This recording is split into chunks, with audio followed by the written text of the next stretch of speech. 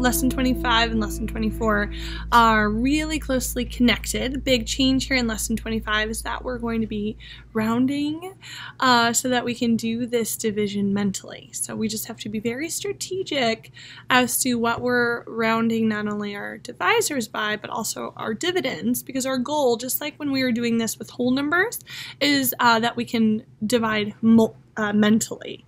So you're going to see that here in a couple of minutes. Just be very strategic with how you're rounding. Again, we are rounding. The purpose of doing this rounding is so that we can get estimates mentally. So make sure that they're all very friendly numbers.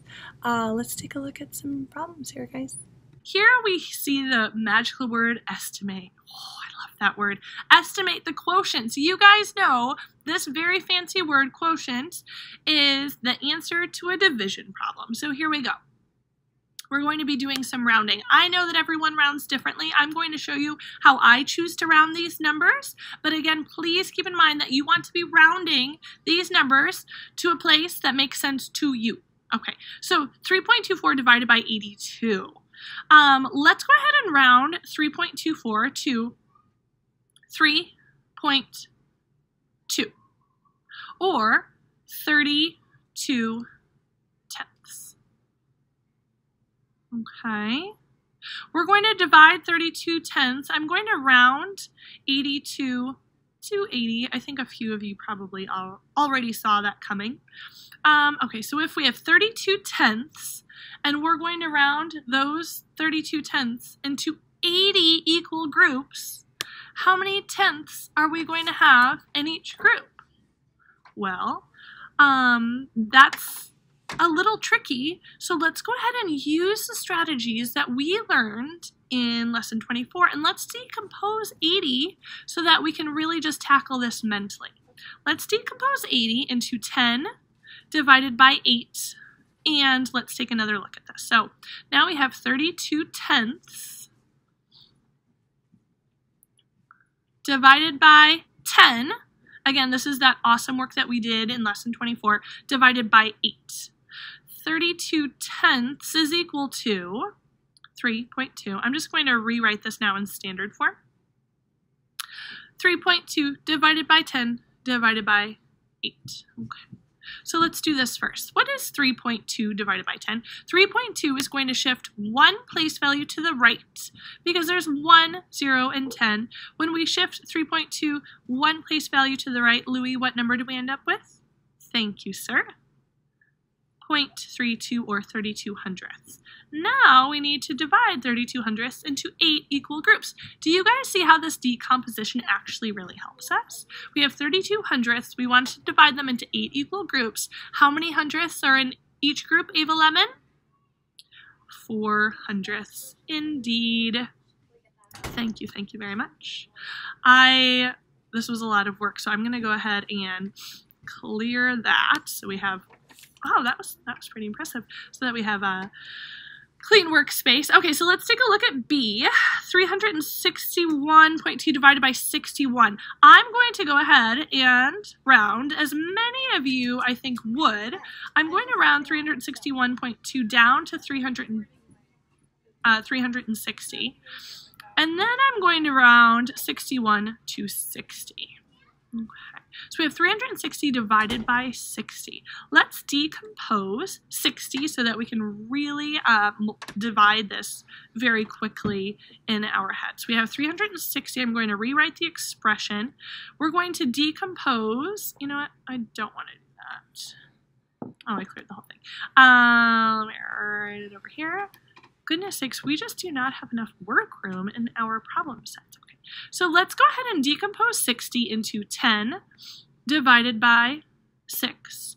And let's rewrite our entire expression here as 360 divided by 10 divided by 6. I think most of you are becoming much more comfortable with this because we've really been working hard on this. 360 divided by 10. Evan, do you have an answer for me? Thank you, Evan. 360 divided by 10 is 36. Now all we have to do is 36 divided by 6, and I will rely on my friend Tyler to tell us that 36 divided by 6, Tyler, is 6. Thanks, guys. This is kind of fun, huh? We're synthesizing or learning from 24. We are estimating and rounding, which I know everyone loves to do, and I mean, I'm having a great time. Let's look at one more. This one is a little goofy, so let's look at this one because I think it's interesting. So this is 7.15 divided by 31. Let's round 7.15 to 7, and let's go ahead. I'm going to say let's round it to 7 for now. Let's round 31 to 30. I think Sienna was thinking the same thing there. And now we're going to go ahead and decompose 30 into two other numbers. So we're going to have 7 divided by 10. We're going to decompose 30 into 10 and 3.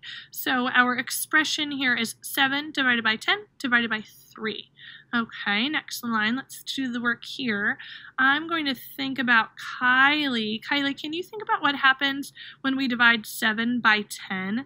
I can kind of read Kylie's thoughts, and she's thinking, well, Mrs. Calamare, 7 is going to move to the right on the place value chart, and it's only going to shift over one place value to the right. So 7 is going to become 0.7 or 7/10. Beautiful, thank you, Kylie.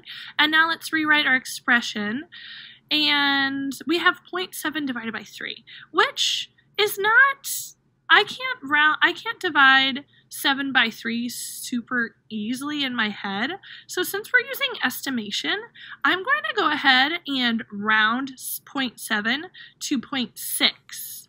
Why would I do that, Christopher? Well, Mrs. Calamaris, this is my Christopher voice. Well, Mrs. Calamaris, you would round 0.7 to 0.6 because 0.6 or 6/10 is much more easily divisible by 3. And to that, Christopher, I thank you and couldn't agree with you more. Tracy, 6/10 divided into 3 equal groups. How many tenths do we have in each group? Well, Tracy, thank you, 2. We have 2 tenths in each group. I rounded and then I rounded again, and that's okay because we're estimating. Life is good. I think we're just probably gonna wrap it up there. Actually no, let's do one more word problem because this is so much fun.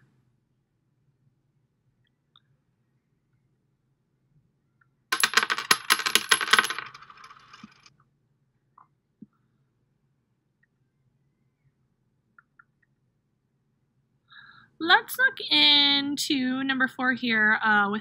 We're going to learn about Xavier and his popcorn. Okay, so let's read the problem. Xavier goes to the store with $40. Keep in mind, we are still in lesson 25, so we're still doing estimation. He spends $38.60 on 13 bags of popcorn. I'm thinking, wow, Xavier really likes popcorn. That's just me. Okay, so popcorn enthusiast, cool. Now, what do we need to know? How much does about how much does one bag of popcorn cost? So, I love this word about because this is like the gray area, right? It's about, okay? So let's think about how much does one bag of popcorn cost? So, he spends $38.60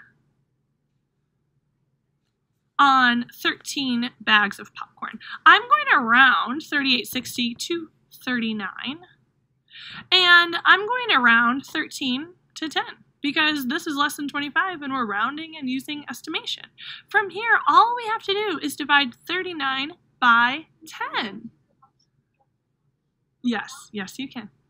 When we divide 39 by 10, sorry guys, I'm making a math movie for my 5th graders. I'm not talking to myself, I promise.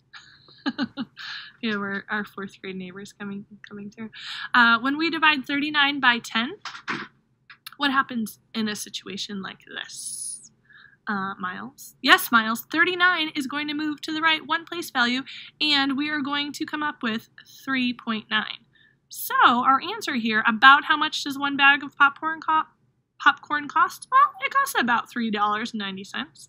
Our next question says, does he have enough money for another bag? Use your estimate to explain your answer. So he has $40. He bought 13 bags of popcorn for $38.60. If each bag is about $3.90, Can we squeeze another $3.90 into, I should say, out of 40? Let's think about that. So, okay, so we spent $38.60. We rounded that to 39. We'll say, if we're just rounding, we'll say that we'll round $3.90. I did not mean to do that. We'll round that to 4. 39 plus 4 is 43. He only has $40. So the answer is nah. No, he can't afford another bag of popcorn. Which reminds me, the secret word is popcorn. Who loves popcorn? Raise your hand. Gabby loves popcorn. Nelson loves popcorn. Tanner loves popcorn. I love popcorn. Also, I love Fridays. Can't wait to celebrate this learning. Not that we're having a test or anything, but this is going to be a great lesson for a Friday. It's going to be a great day tomorrow. I will see you then.